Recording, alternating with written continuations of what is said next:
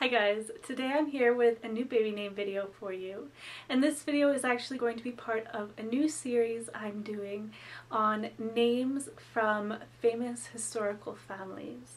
And the first family I'm going to talk about are the Romanovs, and the Romanovs were the last family to rule Russia. One thing to keep in mind is that I don't speak Russian, so if I do make pronunciation errors on these names, feel free to correct me in the comments as always. The first name I'm going to talk about is Anastasia. Anastasia might be one of the most famous members of the Romanov family. She was a princess who allegedly escaped when the rest of her family was murdered. And I think the name Anastasia is so beautiful. It's a Greek name and it means resurrection. The next name I have is Irina, and Irina is a Russian name. It means peace, and I know that a lot of North Americans would say Irina, and I think it sounds beautiful either way. Then there's the name Xenia, and Xenia is a Greek name. There are a lot of Greek names on this list, and Xenia means hospitable, and I think this sounds very, very modern, especially with the X beginning. Then there's Eudoxia, and Eudoxia is also a Greek name. It means good fame, and again, I think this name sounds very, very modern. It almost sounds like something you would hear in a sci-fi movie. The next name I had never heard of before I did the research for this video, and that is Yevdokia. And Yevdokia is a Russian name, and it means to seem well. And if anyone has any other information on this name, I would love to hear it because I couldn't find that much information on the name Yevdokia. The next name is one I've always really loved, and that is Ekaterina. And Ekaterina is a Russian form of the name Catherine. I think this would be a really great way to honor someone named Catherine, but still use something a little bit different. Then there's the beautiful name Natalia. This is an Italian name and it means born on Christmas Day. The next name I have is Olga, and to me this sounds very Russian, Slavic. It is a Slavic name and it means holy. Then there's Elena, and Elena has been getting some recognition recently because of the character from Vampire Diaries. Elena is a Greek name. It's actually a variant of the name Helen, and it means light. And the last girl's name I have is Tatiana, and Tatiana is a beautiful Russian name. It's of unknown meaning, and Tatiana was actually one of Princess Anastasia's sisters.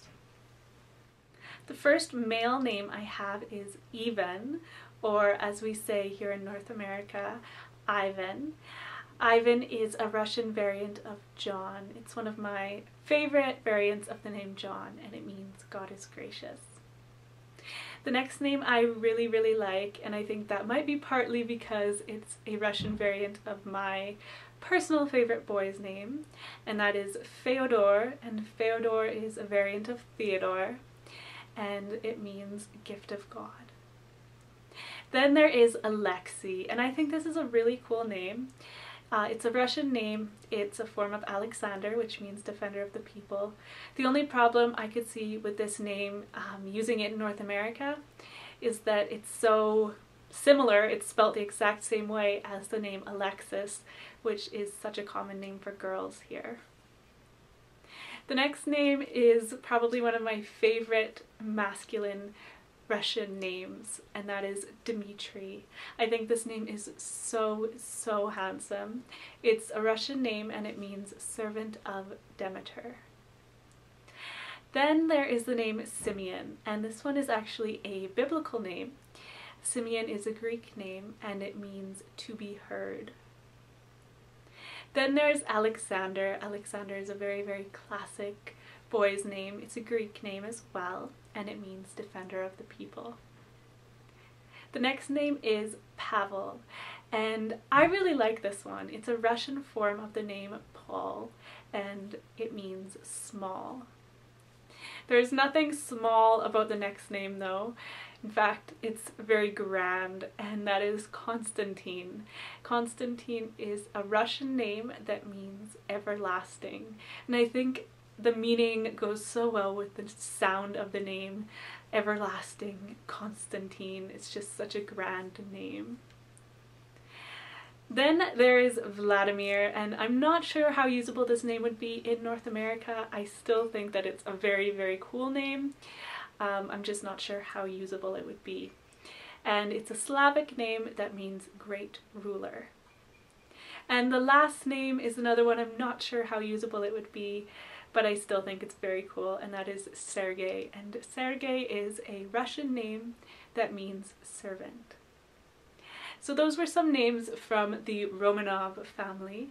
Let me know what you thought of these names, and I think the next family I'm going to feature are the Ptolemies. And the Ptolemies' most famous member is probably Cleopatra. So stay tuned for that video. Thanks so much for watching, guys. I will talk to you later.